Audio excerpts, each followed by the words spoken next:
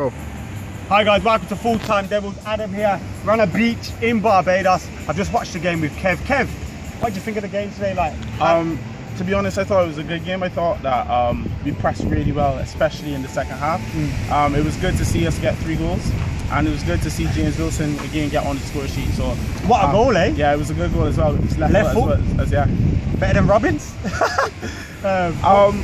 Yeah, and I thought as well it was good to see. It was good to see we played a different play with the 4, and then we played McNair at right back. It was good to see him get a game as well. Do you think McNair could cover at right back, considering that Raphael's got this cheekbone injury, whatever it is, hasn't been favoured by Louis van Gaal? Yeah, he's done well. He's done well. But the only thing I would say is how good is he going forward? It was Cambridge today, but next week on Saturday we have West Ham. So it's do we continue with him? I don't think so. I think we should continue with Valencia at right back, to be honest. No Raphael?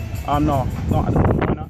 Because I think he's a little rash, and I don't think he's not an LVG type player at the moment. So we'll see.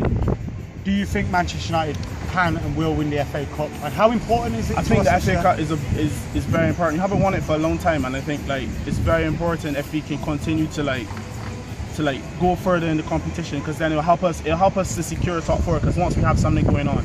So I think we need to continue our press for the FA Cup. Last thing, who's your man of the match? Man of the match. I think you were talking about Rojo a lot. I think Rojo had a good game at left back, to be honest. Rojo's my man of the match. Excellent. Thank you, Kev. Check it out.